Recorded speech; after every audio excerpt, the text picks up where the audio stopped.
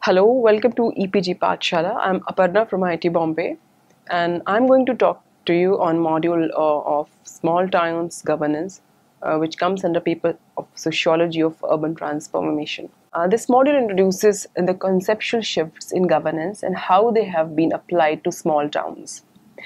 The module also discusses the emerging issues that are linked to the same. Governance refers to the framework of arrangements that are employed by society to take decisions and enact policies about the conduct of public life. It is thus a critical process that involves politics, laws, management, administration, and several dynamic interplays between civil and political society.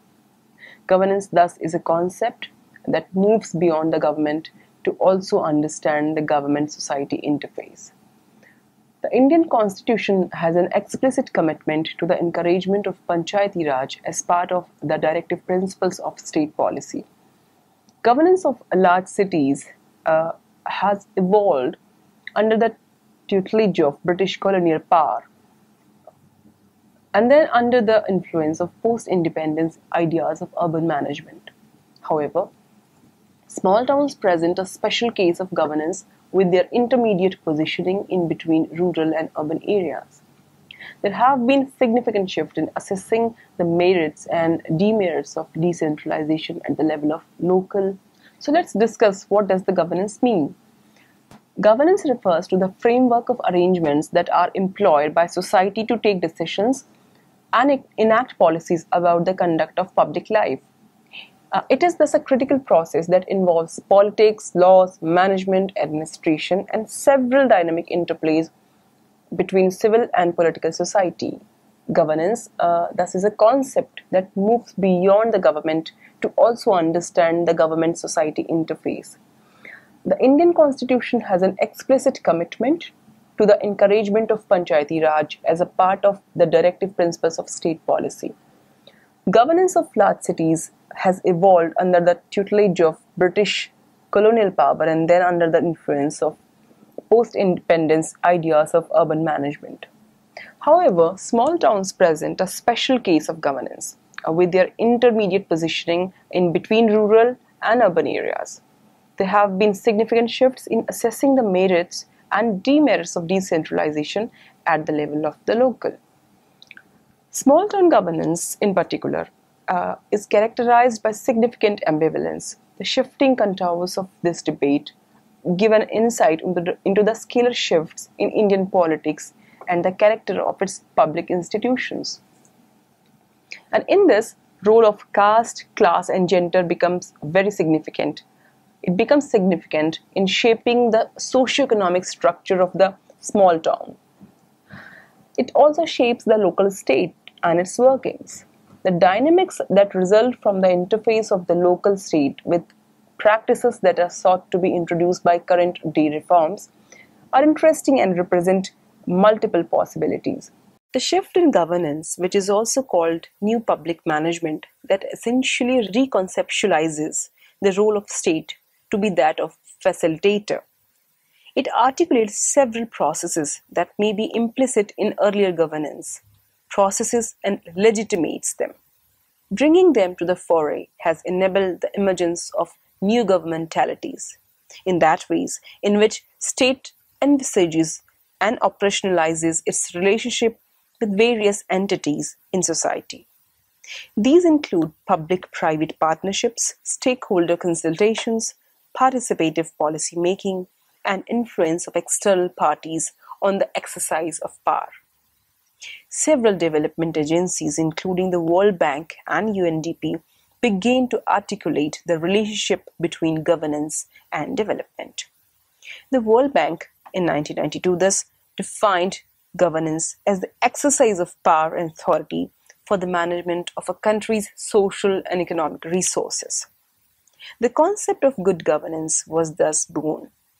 Good governance was indispensable if project objectives were to be met.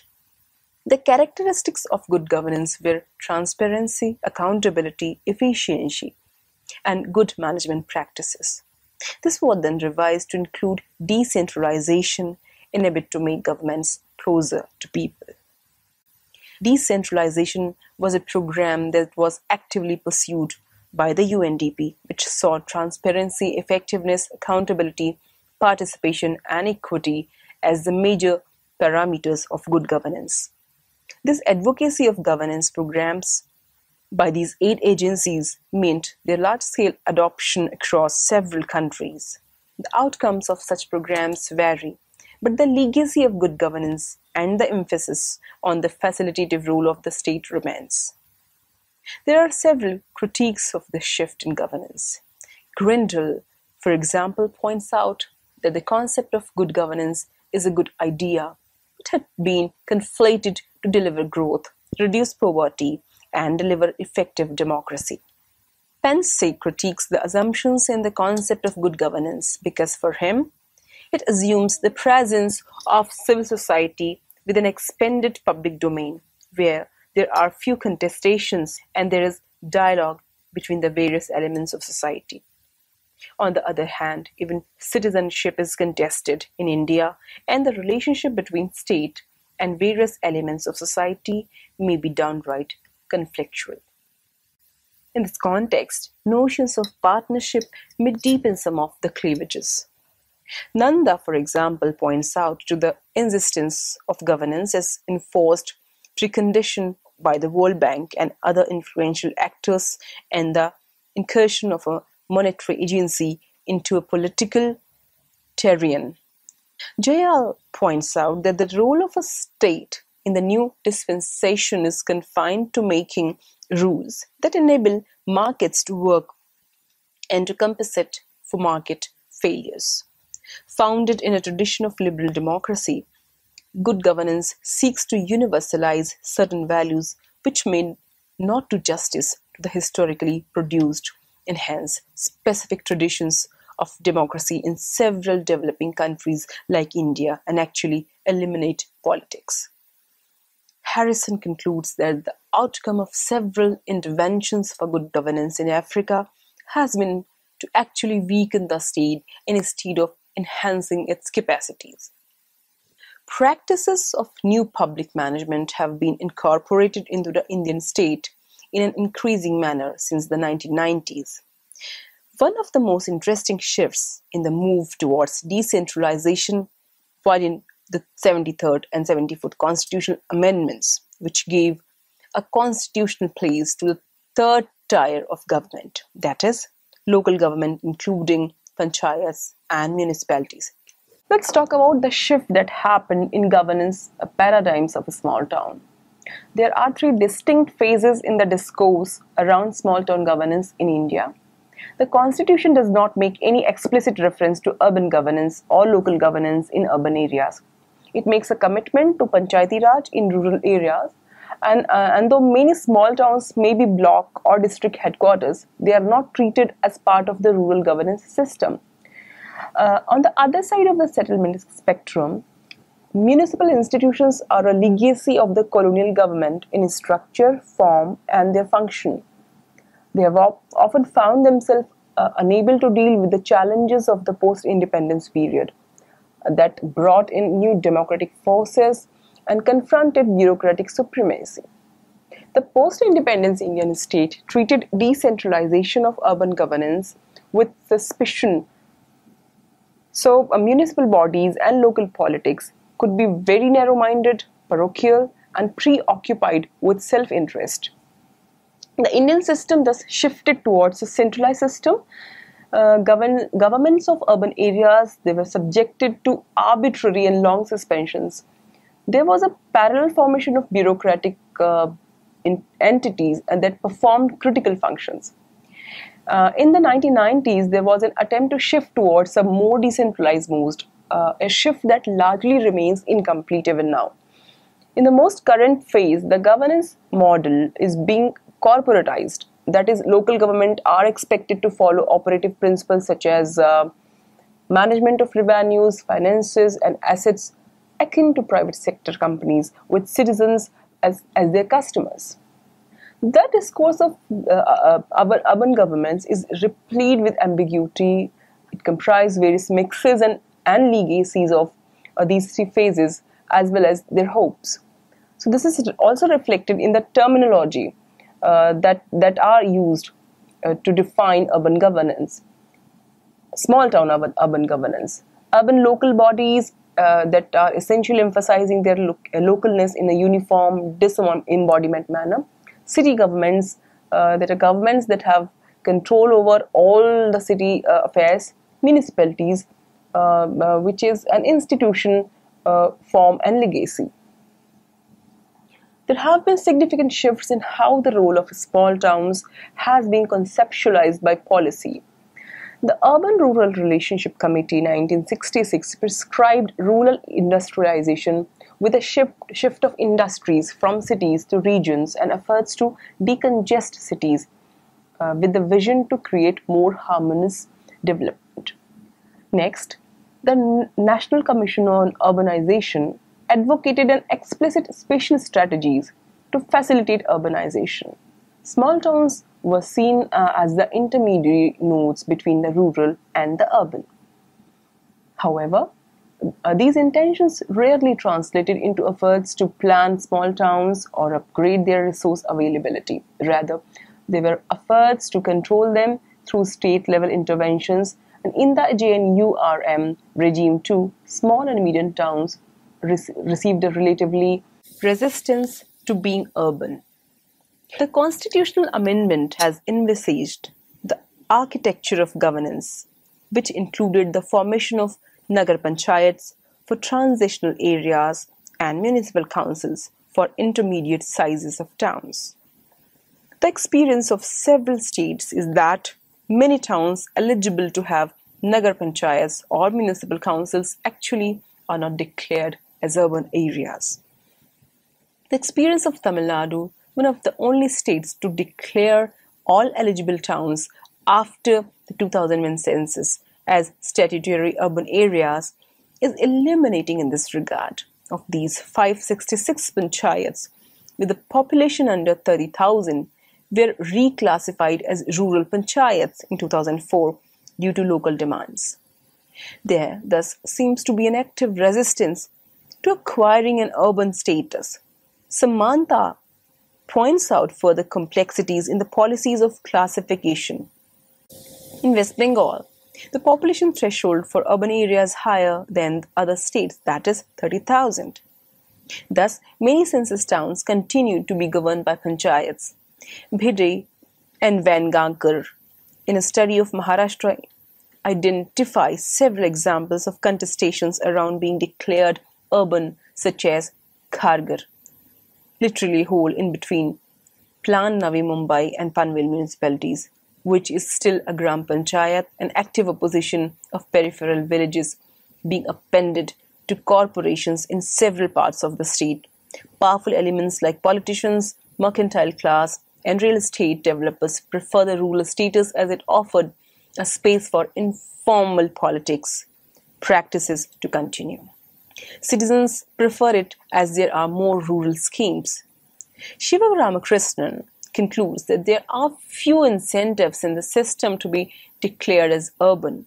This is an indictment of the overall status of small town governance. Issues of coordination. Urban local governments are a part of the overall system of small town governance. There are several issues of coordination across varying state institutions. Varadaraju, for example, points out that in Karnataka, the district planning systems are quite powerful, and these plans are prepared without the integration of urban plans. Further, while larger cities have developed more autonomous governance system, smaller cities and towns continue to be governed under the rural governance framework through offices that are ill-equipped to deal with urban planning issues. Their requirements are thus neglected. Samantha makes similar observations in the case of West Bengal. Karnataka, Gujarat, Maharashtra, West Bengal, and Kerala have local government systems that are well institutionalized, and yet small towns suffer neglect. In the case of states like Uttar Pradesh, where most functions are even more centralized and technical capacity exists only in state-level institutions, coordination is an even greater issue, and the municipal government is not seen as a significant institution. Perkigol and Gowda observes that there is a competition between these government agencies and suggests that this may be linked to the technical organizations being dominated by higher and educated caste, while municipal governments are dominated by relatively lower castes.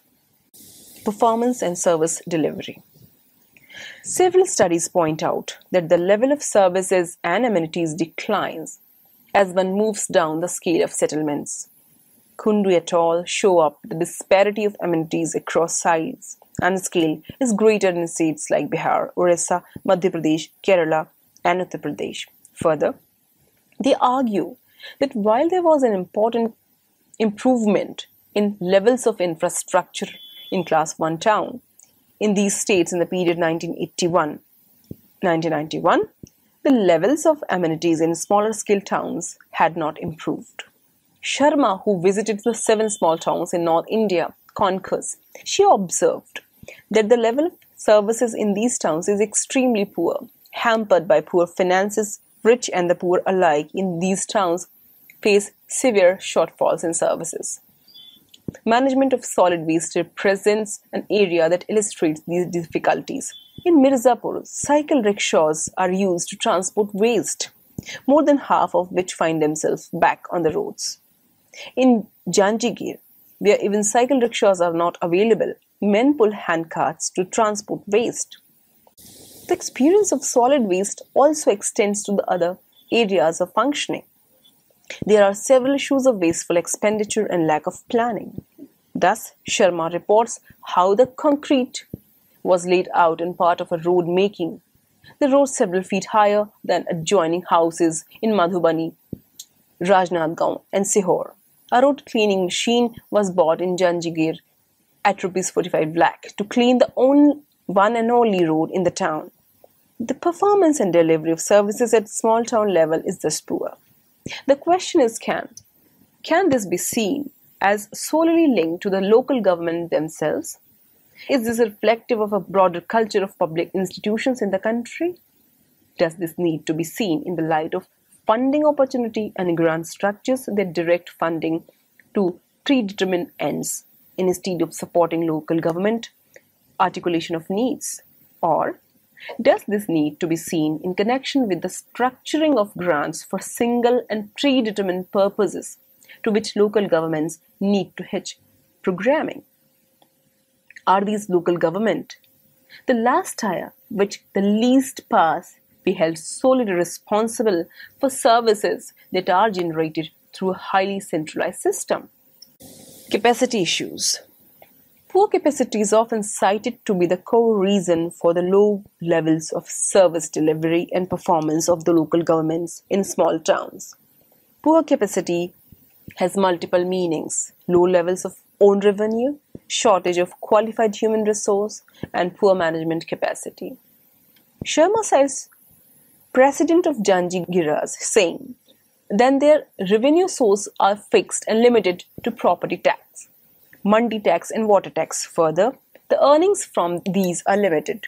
These limits in places where there are no industries or beyond taxes severely constrain the ability of small towns to invest in capital expenditure like infrastructure.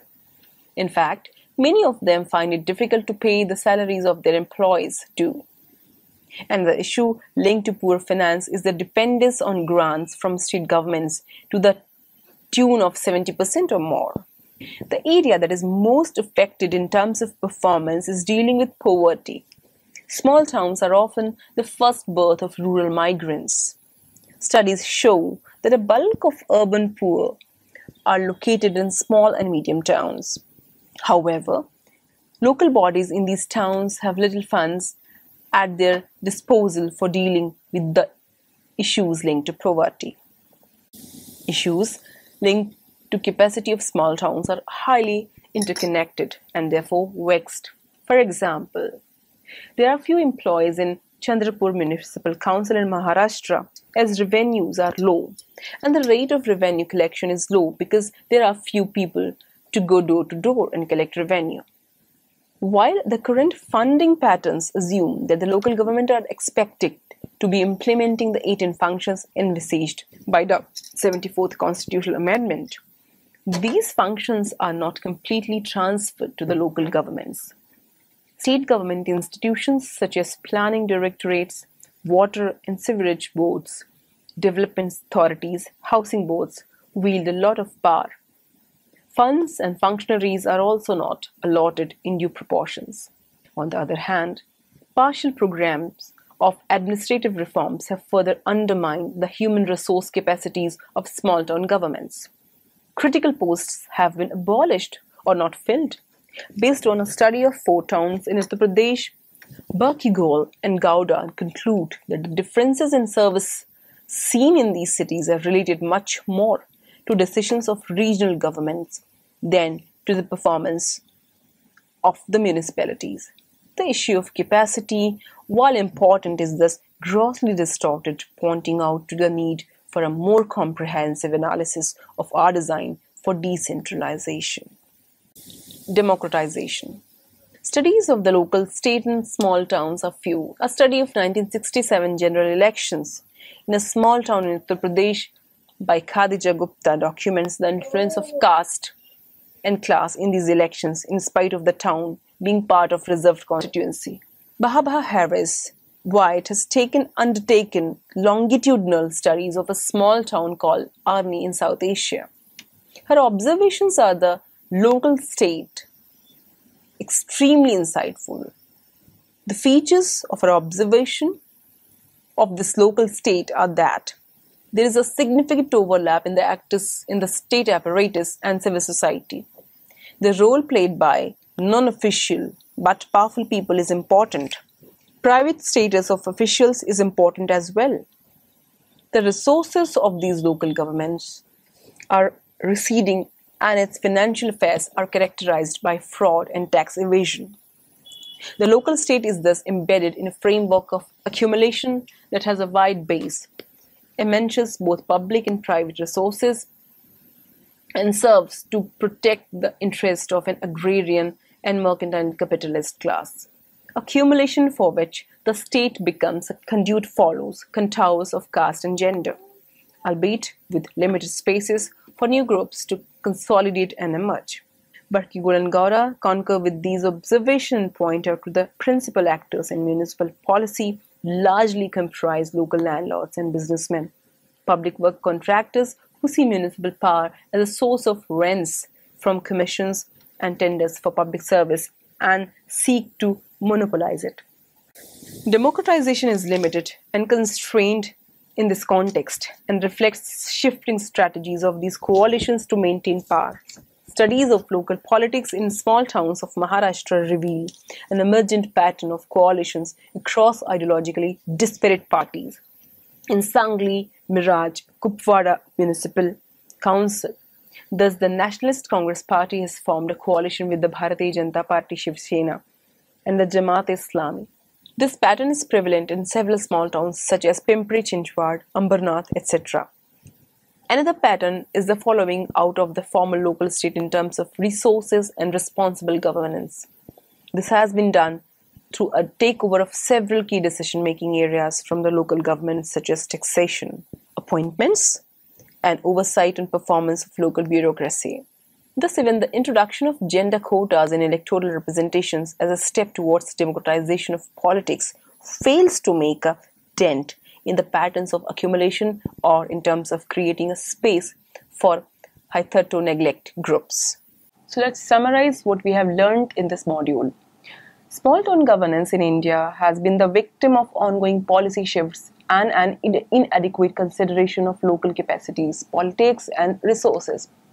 Even the current regime of decentralization and reforms does not give the due importance to the extent of decentralization of resources and capacity in the system and adopts the approaches that are piecemeal. So the current state of governance is dismal due to this. There is no doubt that decentralization is necessary, but there is a need to give far more comprehensive thought to the overall framework of governance. To understand small towns as distinct sites and initiate an overhaul and reform of the system and not just at the bottom but also from the top and intermediary, that at the stage level is the necessity.